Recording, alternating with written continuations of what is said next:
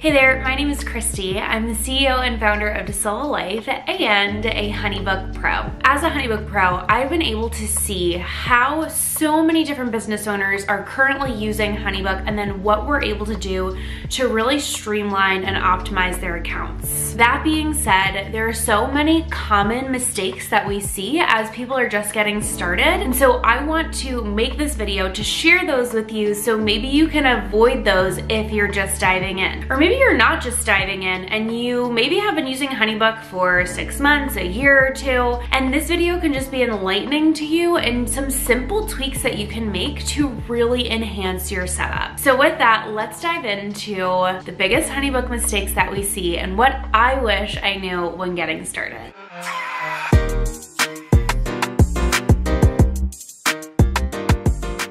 I'm so excited to go through this tutorial with you to show you the biggest HoneyBook mistakes that we see and for you to realize that they are actually super simple.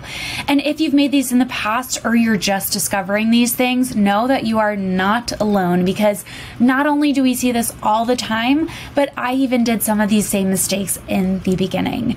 So let's go through them. The first thing is not integrating your email account. So if you come into your settings and then you go into company settings, click into integrations, and then make sure your email is actually integrated here. If it is not, it's going to say mailman@honeybook.com. All you have to do is connect it here and go through your email provider. It takes less than 60 seconds to set up.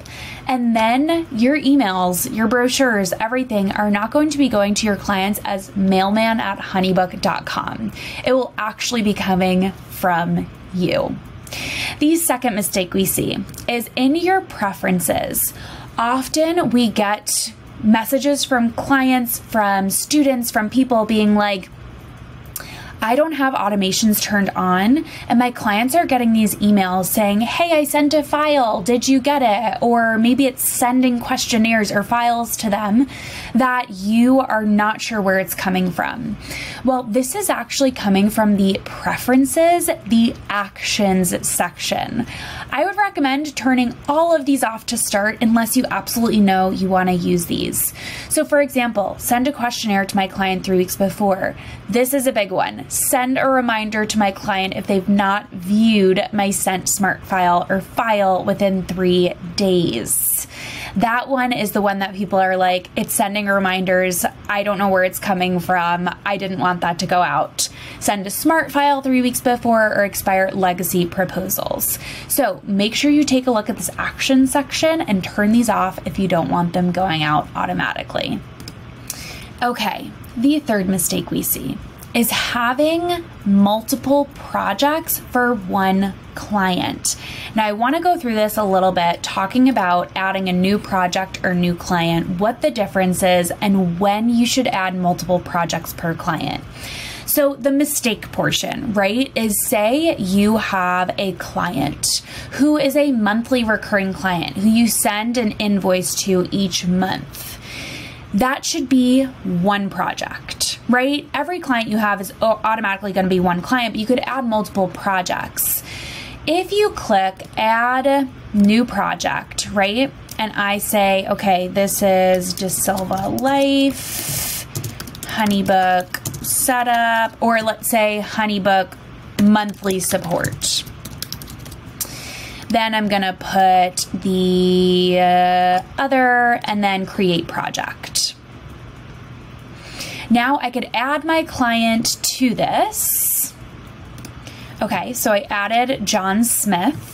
And now this is our project portal. Now, once you have a project portal, you can send multiple files in here. So you'd click in files, you'd see everything that's here, whether it's multiple invoices, you can always create new and just have this all in one place. If you're sending a new invoice to an ongoing client, you do not want to start a new project. You want to go ahead and search for that portal that you already have and just create a new file in there. Now, when would you create a new project for an existing client?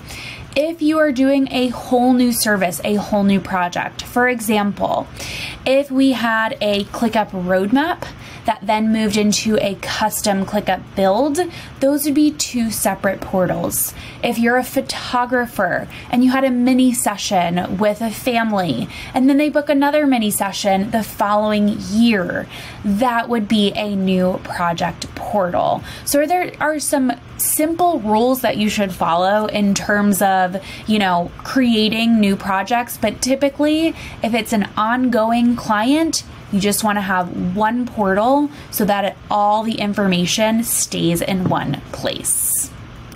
Another quick tip for you here is you saw that when I created this project, I renamed it. Well, when something comes in from your contact form, it's just going to be that person's first and last name project. So Christy DaSilva's project. I always recommend coming in here and renaming that project. I like putting the client name or company name dash and whatever the service is, not only so that's how it shows in my pipeline and in my calendar, but also because the client can see what the project is named. So it just makes it a little bit more clean, not only for you, but also for them. Okay, moving on, the next mistake we see is cluttering up your pipeline. So here, let's take a look at our pipeline, right? You could see we do have a good amount of stages. So inquiry, follow-up, 3-month, 6-month book call, on hold, blah, blah, blah. But what we see is you can actually customize your pipeline, right? And add these custom stages. And you can see what we've added as custom stages. But what we see often is sometimes people are trying to use these stages as like task reminders. So edit gallery, send gift, send onboarding questionnaire, where for those things you really want to utilize instead project tasks.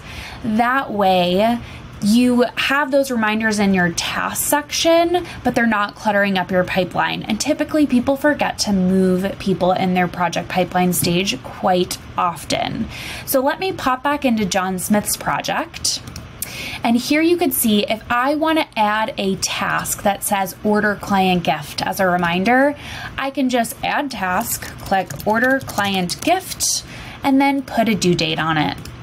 And it's as easy as that. All right, we have 3 more common mistakes I want to go through. So the next one is editing templates in the template center for a client.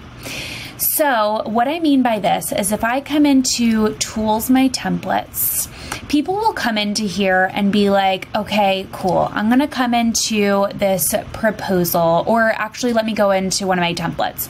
I'm gonna come into this invoice template that I have, and in here, I'm gonna put a custom package for someone that maybe is like, okay, 45-minute strategy session, boom, boom, boom, boom. And then click update template, use template, and then attach it to a project. But what your templates really are for you to have this base blank slate to work off of. And what you want to do instead is go into the project portal first, and then you want to click create new invoice. Then go ahead and open that invoice and then edit it from there. That way now you can see this invoice template is attached to John Smith's project. Anything that I edit in here will not affect the original template. So you're keeping the templates super clean, and then anything that you need to customize for the client, you could do so now that it's attached to their project. While we're in here, the next things that we see often are there are so many buttons to click, so many settings, so people don't usually realize that you can change the button for your files and the thumbnails for your smart files. So if you go ahead and come into configure settings, this right here, this thumbnail is going to be defaulted to whatever that template from the template center was, or a default template that was already in your account. So all you want to do is click on this pencil and you can upload a new photo or choose from your library. That way it's customized to you and your brand. The next thing is that button. This is actually in the 3 dots here. These settings hold on, let me go back to the template center because I actually can't do this in John Smith's project. Again, changing the thumbnail, you want to make sure you do that in the template center so it's a lasting change.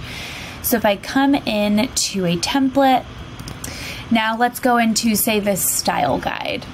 Then if I come into the 3 dots and click Edit Email Settings, I can choose an email template that I always want to bring up if I'm sending this manually. And then this button here, if this was a style guide, instead of it saying Get Started in the email, I want it to say Style Guide. And then you can click Save and it will change that button text. Okay, and my last tip for you, but certainly not least, is one of the most common mistakes we see is people not embedding their contact form on their website. So when you create a HoneyBook contact form in the template section, you could have multiple contact forms or just one generic one. Then you can see when I click in here and I click Publish, it's going to give me this embed code. So you can click on these embedding instructions here, or if you have your web hosting platform logo here, you can check on that exact guide. But you're going to copy this code and then embed it on your website so you can see for DaSilva Life, this is our HoneyBook contact form. It's super branded and looks like it's a part of our website, but this means that we are not losing one single lead that inquires through our website. We don't have to be sifting through our email because maybe we had like a Squarespace or a Webflow form, but instead they're gonna go right into HoneyBook, and then this can also trigger the amazing automations that are possible through HoneyBook. So that is it for our biggest HoneyBook mistakes. I hope that was helpful for you and you learned something new. Let me know in the comments if you did learn something new and what was the most eye-opening for you.